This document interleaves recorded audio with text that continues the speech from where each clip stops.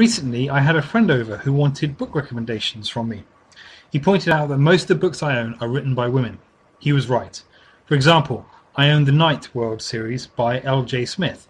This teen-orientated series is about teen girls who learn they belong to the Night World, a secret group comprised of supernatural beings such as witches and vampires.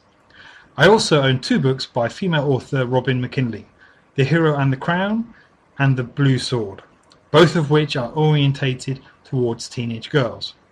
Most recently, I bought Eon and Iona, books about a girl who has disguised herself as a boy to become a Dragoneye. My friend was right. At first I thought I couldn't recommend any books to him that would suit his tastes. Then I remembered Brandon Sanderson, who has written one of my favourite books of all time, Mistborn. His other books, Hero of Ages and The Way of Kings, also hold a special place in my heart. Brent Weeks is another male author whose books are aimed at a wider audience. His series, the Night Angel Trilogy, explores the life of the world's best assassin. Those were good enough recommendations to get my friend started, and since Mistborn features a female protagonist, my recommendations just might broaden his bookish horizons.